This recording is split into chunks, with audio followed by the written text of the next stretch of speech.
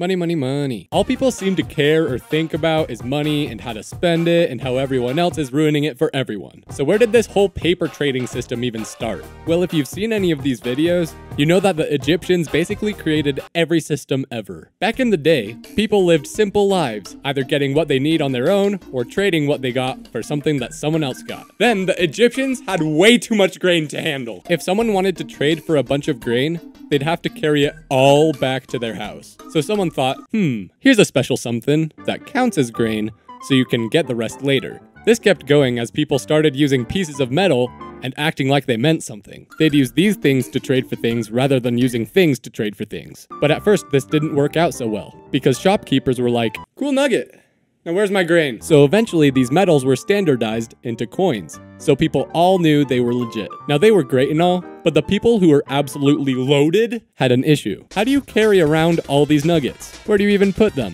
Do you just have a dedicated Scrooge McDuck room or what? So yeah, not super practical. Then the Chinese came along and said, let's make some paper. But this was far from perfect. The government had all this money to dish out, but they could just literally make more. That's inflation. And honestly, that's kind of where we're at today. Basically, every country in the world uses their own currency or someone else's. We've improved things like making bills hard to fake, and digital currency through banks and cards are making things more convenient than ever. This is all great and all, but holy cow, nobody knows how to use money. People all over the world don't know how to manage money. Too many people know how to exploit money, and I don't know what's going on. The system is clearly flawed, and I'm clearly the one for the job. I will fix the world one piece at a time. So let's get to it. Money 2.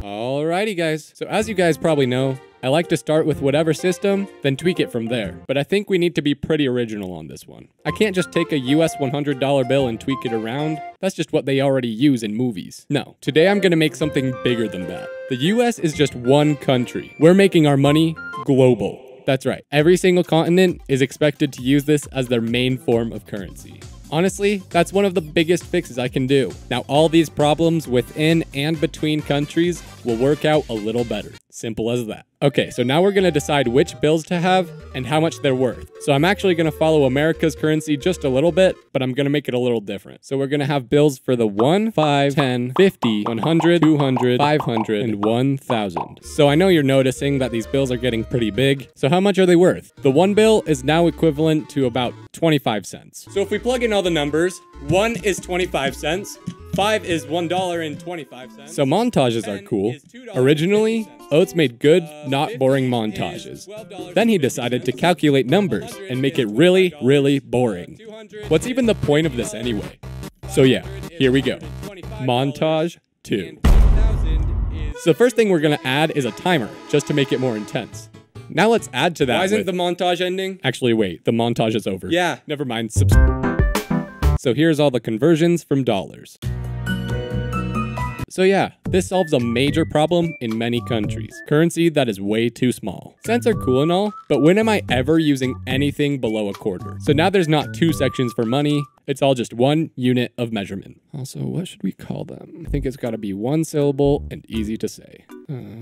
Let's go with grain. Pay tribute to its origin. So yeah, 1 grain, 1000 grain, and so on. Let's make a logo. So it's gonna be the 1 and the G to represent 1 grain. Ooh, actually, hear me out. 1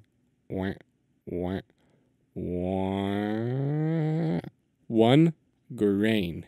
That's the grain logo. Actually, that's kind of like a 4. Go like 1.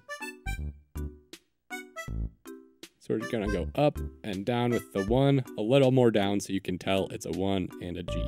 Very elegant. Now for the actual thing. Money's always had its physical deal to do with it. Most physical money at this point is a paper rectangle or a metal circle. Now these are great and all, but the bill has one problem right from the start. Here's the $1 bill, here's the $5 bill, the 20, the 100, pretty cool. Now close your eyes and tell me which is which.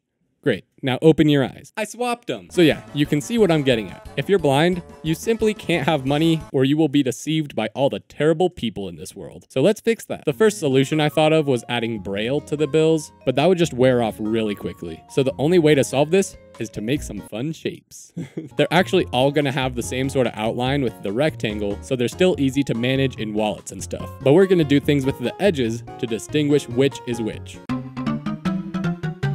Okay, so we got 8 bills, 1 to 50, then 100 to 1,000. So 1 grain is just gonna have rounded corners. Pretty simple. 5 grain, we'll do the same thing, but flat, like so. 10, we'll just have a diagonal cut like this.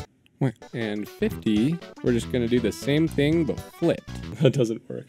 Maybe I do something else. 50, we'll do, 50, we'll just do this like circle cutout. You know what I mean? 50, we'll do the opposite of the 1 and do this thing, like movie tickets or whatever. 100, we'll keep a rectangle. 200, we'll do this little angle. 500, we'll do those angles, but on the edges. And 1,000, we're gonna make real special and make the middle have a circle cut out. This is gonna look top of the line, guys. Okay, now we got the shapes. How about the designs? So we want this to be cohesive and make them all look like the same style. So we gotta make things look mildly similar while still being cool. So let's start out with this diagonal line. This will split the bill's color between light and dark. Now, since all the bills have that left flat edge, we'll use that for the main subject. The one will be yellow, with the left side featuring a type of grain. Let's just say an oat. Now the middle will simply just have the grain logo. It'll say 1 grain. Not in that color though. Great, there's the 1 grain bill. So I think you get the idea. I'm gonna do a similar thing for all of these, so I'm just gonna go rapid fire. The 5 grain is gonna have a paper clip. Don't ask me why, just feels right. And it'll be orange. 10 is gonna be red with a water bottle. 50 is gonna be green with a t-shirt. 100 grain is gonna be a different green with bird from Egypt. 200, we got cyan with the monkey. 500, blue, a T-Rex. And the 1,000 grain is gonna be a bit different. Since it has this cool hole in the middle, we can't put the logo in there, so instead, the grain logo goes on the left and right, showing itself off in a nice purple. Look at this guy. Oh, I need to design the back. Okay, so the back looks like this for all of them. Now it's clear you're supposed to look at the front because it's the cool side. Now for some bonus features. I kind of switched it all to bills, mostly because that's what's used more, but who doesn't love a good coin? So every single bill now has a coin equivalent, ranging from small to big, 1 grain being about the size of a dime, and 1,000 grain being the size of a CD. The front just has the subject on it, so that'd be the t-shirt for the 50 grain, and the back just has the grain logo. So yeah, small to big based off the amount. We're still gonna incorporate banks and cards and stuff, so that's all good as long as they use grain. Now I mentioned that the 1,000 grain coin is the size of a CD. And as you know, the bill has a hole in it. The coin will match this, and it will actually be functional as a CD. Only those rich enough will know the great knowledge that can be heard on the 100 grain coin. As you can see, it's just a circle of grain logos. Alrighty guys, this is about 250 better than dollars, and all the other money systems for that matter. I'm excited for grain to be the next big step in world peace, and yeah, subscribe.